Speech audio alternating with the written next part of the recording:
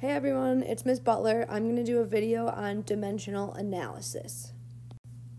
So dimensional analysis is just a fancy way of saying unit conversion. So for example, say like you have a measurement in inches, but you want to know how many centimeters it is, or how you have ounces and you want milliliters, or your doctor tells you your weight in kilograms and you're curious how many pounds you weigh. Miles to kilometers, any of those things where you go from one unit to the other is called dimensional analysis. So there's going to be an easy formula that we use, and that's this guy up top, this guy here. So basically it's a multiplication. So you're going to take what's given, so they're always going to give you a number, and really what we're going to do is we're going to multiply by a fraction. So I kind of write mine like this. I put the fraction in parentheses. It's just how I learned it. No rhyme or reason. This one they kind of use a box. But basically I'm taking a number and multiplying it by a fraction. Okay? Inside the fraction we're going to use a conversion factor, which I call equalities. So we have to have some sort of equality in order to do a unit conversion. So if we have the equality, the part of the equality that contains whatever unit was given, that goes on bottom, and the unit that we want goes on top. The way I remember it is our bodies. If we see something that looks delicious, like a donut, we want to eat it, and I eat things at the top of my body. That's where my head is, my mouth, and anything our body does not want, no nutrients or anything like that, we poop out, and so that's our bottom or our butts where we poop stuff out. So whatever we're trying to get rid of, that goes on the bottom. Okay, sorry if I grossed you out because I said the word poop, but you're going to have to get over it. Okay, so here's an example that should be pretty easy. And again, I know this is easy for a lot of you, but I'm trying to show you the process. So it says, how many dozen do I have if I have 2,789 eggs? Well, my formula says I take what's given, that's this guy, 2,789 eggs, so whatever they give me to start with in the problem, and I'm going to multiply it by a fraction. Okay, luckily I have a equality that's given to me, or sometimes you can look these up in a chart, or you know them off the top of your head, or you can Google them, but the equality is a conversion factor. So I know that 12 eggs equals 1 dozen. That's the equality I'm going to plug in.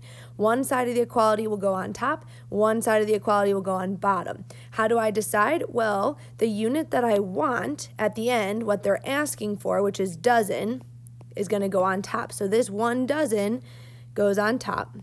Notice that the number 1 stays with dozen, and the 12 eggs is going to go on bottom. So I'm just plugging one side of the equality in the top, one side on the bottom. Now we multiply. So in my calculator, I'm actually going to take 2,789 eggs times 1 dozen, and then I'm going to divide that answer by 12 eggs. So usually what I put in my calculator is just 2,789 times 1. I hit equals and then divide that answer by 12. What I end up getting is 232.4. And now let's look at units. So I'm going to look back up here. I noticed that on the top of my equation, oops, go back. Sorry guys. On the top of my equation, I have this unit eggs, and on the bottom, so those cancel. So the only unit I have left is dozen. So I'm left with 232.4 dozen is my answer. For these problems, when you are looking at significant figures, we're doing multiplication, but I want you to think of these equalities as a definition, which means they have an infinite number of sig figs. So really, for a multiplication problem, all I'm doing is looking here. The weakest link is what's out in front, because this guy is infinity sig figs, so this guy is 1, 2, 3, 4 sig figs, which means I needed to round my answer to 4 sig figs, which I did. All right, let's try another one. A new baby is born and is measured to be 20.2 inches long. How long is the baby in centimeters? In this problem, I am given the 20.2 inches, so that's going to go out in front. That's what they're telling me to start with in the problem.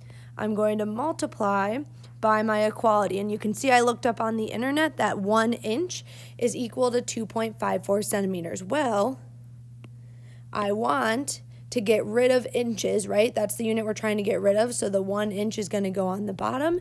And the unit where we desire or that we would like to have is centimeters. So the 2.54 centimeters goes on top. So notice this given in the problem here, the equality is what goes in the fraction, okay? When I multiply 20.2 times 2.54 and divide that answer by 1, I get 51.3, and we're going to have inches times centimeters divided by inches, and we can look at some cancellation, inches on top, inches on bottom. So really, oops, my bad. We should be left with 50.3 centimeters. So notice by having the inch on the top and the bottom, it cancels, and that's the whole idea of dimensional analysis, is we're going from one unit to another by canceling out units. All right, let's try one more together. If I drink 200 milliliters of Diet Coke, how many ounces did I drink? So we're started with the given, which is 200 milliliters of D-Coke. We're going to multiply by the equality, and you can see Google has given me some information that 1 ounce is equal to 29.57 milliliters. So I'm going to put the unit to get rid of on bottom. That's this milliliters, so they cancel out, and 1 ounce on top. When I multiply, I'm going to take 200 times 1, hit equals, and divide that answer by the bottom of the fraction, 29.57. My calculator spits out 6.76. Let's check units. I should have milliliters times, we multiplied by the ounces on the top, even though it was just times 1.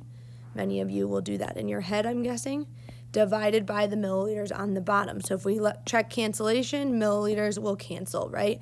Milliliters on top, milliliters on bottom, and we're left only with ounces. This is a good strategy to check to make sure everything cancels, because the most common thing we see is that kids flip this fraction here. If they flip the equality, and then you'd end up with something weird like milliliters squared divided by ounces, like nothing will cancel out. It's always good to check yourself. Let's do some Sig Figs. So remember, this is infinite number of Sig Figs. This one, the decimal point is absent, so we start counting from the Atlantic Ocean. Doesn't count, 1 Sig Fig. So my answer here can only have 1 Sig Fig. So we got 6, we look at the 7, it rounds up, so I get 7 ounces would be the correct answer. All right, you go to the doctor and he says that you weigh 87 kilograms. How much do you weigh in pounds?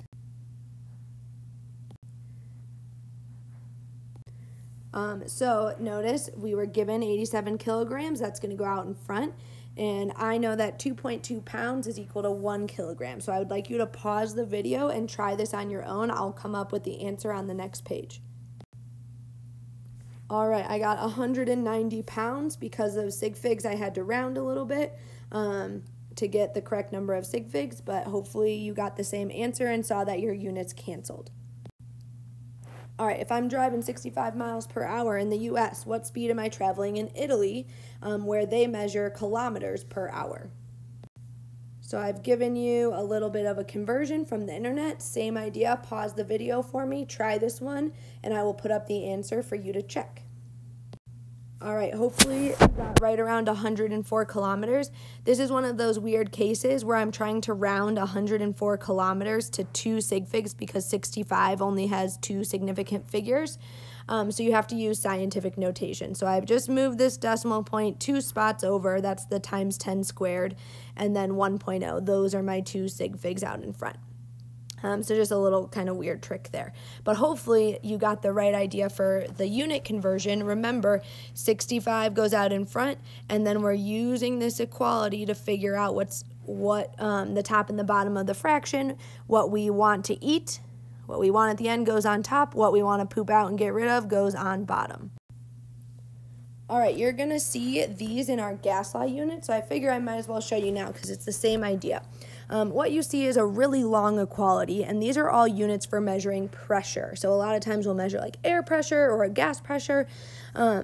And so I know it looks intimidating, but really we're still only going to focus on the two that we care about, what's given and what we want. So a lot of times we're going to ignore the other parts of the equality.